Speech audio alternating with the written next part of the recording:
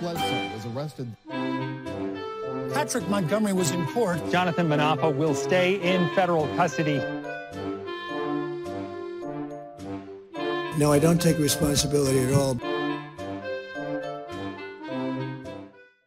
Hey everyone, welcome to the show. So 29-year-old January 6th defendant Brandon Fellows has been on trial, or he was on trial, and it was a Trump train wreck. To refresh your memory about who this guy is, you guys are going to remember him.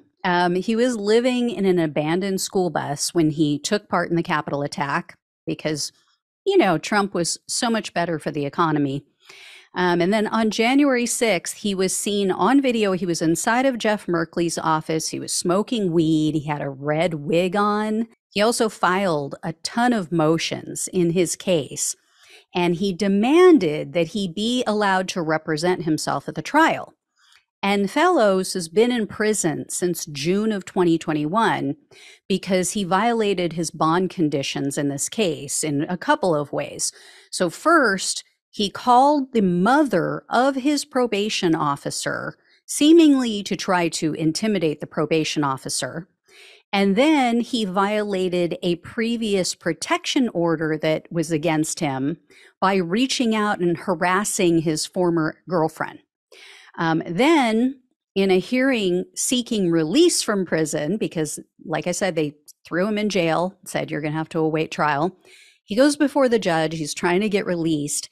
And he admits under oath to not only the crimes that he committed at the Capitol, but to another crime as well. He told the judge that in speaking with his public defender, because at first they gave him a public defender before they made the decision that I'm going to come to. So he tells his public defender, hey, I have an idea.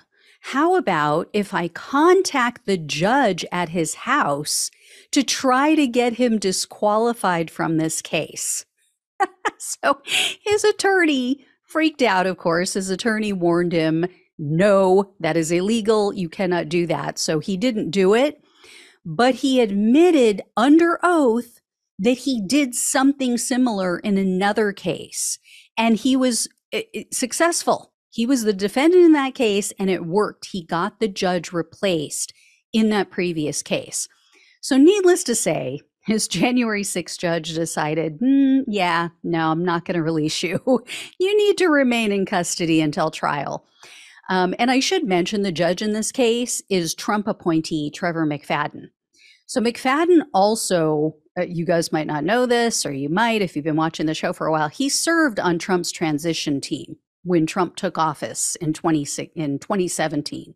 So this guy is not a liberal by any stretch of the imagination. So Judge McFadden agreed to allow Fellows to represent himself in the case. He was reluctant, but he allowed it. Fellows told the judge, you know, don't worry, I'm using my time wisely while I'm in prison, because I'm spending hours in the prison library reading legal books.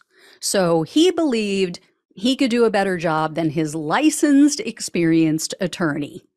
I am not making that up. So I knew that this trial was going to be very entertaining. I knew it was going to be a shit show, but this was even better than I imagined. Fellows' opening argument included his statement to the jury that January 6th was, quote, a beautiful day. He also likened himself to Supreme Court Justice Brett Kavanaugh. Fellows said that, like Kavanaugh, he too was being falsely accused. And he advised the jury not to, quote, fall for the tricks of the prosecutors. He also told the jury, quote, I truly do like the fact that those senators and congressmen were in fear for their lives. So during cross-examination, Fellows was asked about sitting in Senator Merkley's chair, and he said, quote, I didn't know it was a senator's desk, but then he added, quote, it felt very comfy. Fellows also insisted that on January 6th, the mob, quote, had the right to overthrow the government. So Fellows' trial was coming to a close. This was on Tuesday of this week. Well, he got himself thrown in jail or sentenced to jail before the trial even ended. At one point, Judge McFadden explained to him, and I don't know why, couldn't find the reason why, but he explained to Fellows, you have forfeited your right to a rebuttal. And Fellows tells the judge, quote, I would expect nothing less from a kangaroo court. So Judge McFadden ordered that Fellows serve 5 months for contempt of court on top of whatever other sentence he's going to get, however long he's been in there, 2 years now, more than 2 years. And in the judge's order about the contempt charge, McFadden noted that after he told Fellows that he was in contempt of court, Fellows said something about it being a Nazi court. So I think Judge McFadden had had enough of his insults. In court filings throughout this whole thing, Fellows had called Judge McFadden corrupt and biased. And if there's one thing we've learned from Judge McFadden's case with Pauline Bauer, McFadden does not like to have his authority questioned and challenged. So anyway, the 5 months will be on top of whatever sentence he receives in this January 6th case. I'm sure he's going to get credit, though, for the 2+ years of time served. So the case went to the jury on Wednesday, and by Thursday afternoon, Fellows was found guilty on all counts. So it's obstructing an official proceeding, entering a restricted building or grounds, 2 counts of disorderly conduct, and parading or demonstrating in a Capitol. So Fellows now faces up to 20 years in prison, and the judge has scheduled his sentencing for November 29th. So let's go, Brandon, to prison for decades, right? And something very telling happened during the jury's deliberation. The jury sent a note to the judge before they came to a final verdict saying, quote, we wanted to confirm that the defendant does not have any personal information on individual jurors since he was defending himself. Includes name, address, etc.